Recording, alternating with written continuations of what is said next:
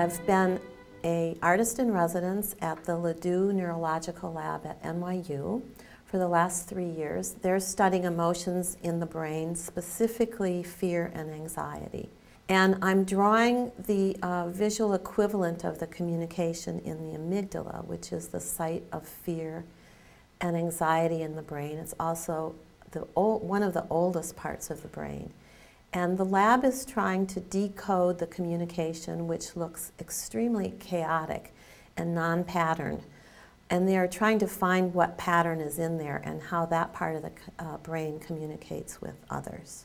The drawings are my filtering all that information through my imagination and layering many of the lab drawings on top of one another to create my own kind of pattern making along with the different ways of seeing the same part of the brain. I begin with a very loose idea of a piece of large paper, a piece of mylar, and this digital image of the amygdala in the brain.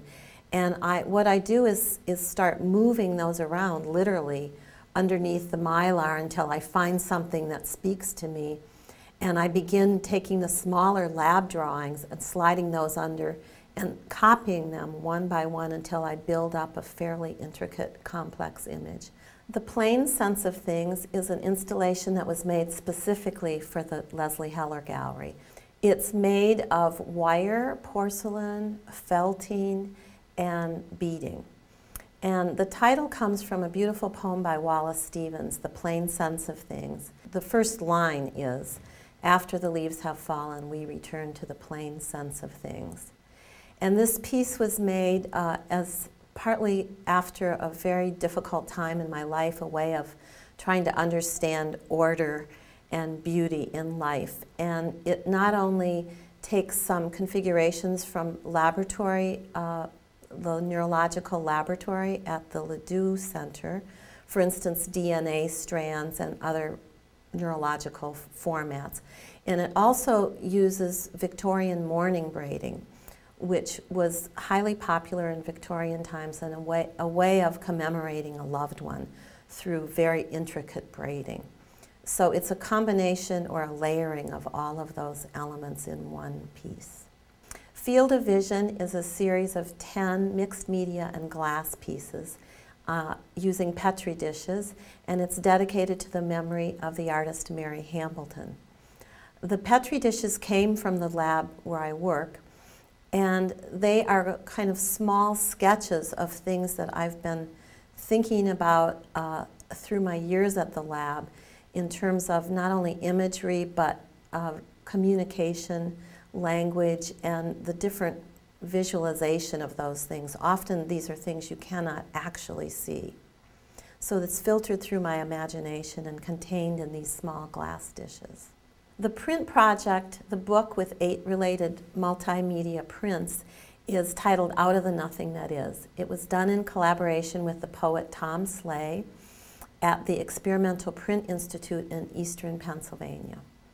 This is dedicated to my husband, Benny Andrews. The poem is about him, and the images are also about him in an abstract way.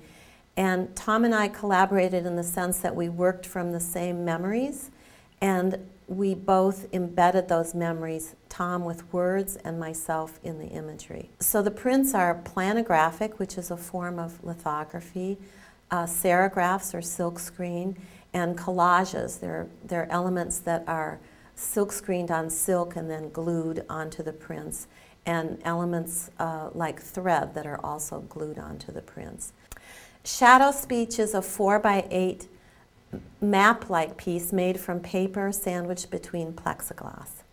It takes the idea of cells and how they communicate in the brain and how the scientists are trying to decode that fairly secret communication, and layers it with an almost extinct language from southern China called Nushu that was created by a group of women in a male-dominated society in order for them to communicate their hopes and fears to each other without other people knowing. So again, another kind of secret language. The piece is made up of hundreds of elements from that language. There's the actual characters of the language are in the piece and embossed on translucent paper, cut out and glued together, as well as my drawings from the lab cut out in the same format as the language and layered over them. I think when I'm working, I have a sense of not only meditation, but of trying to unravel things about the world that are seemingly unintelligible, possibly secret, but that I know and feel that are there. And I think the process of working very slowly over time enhances that feeling.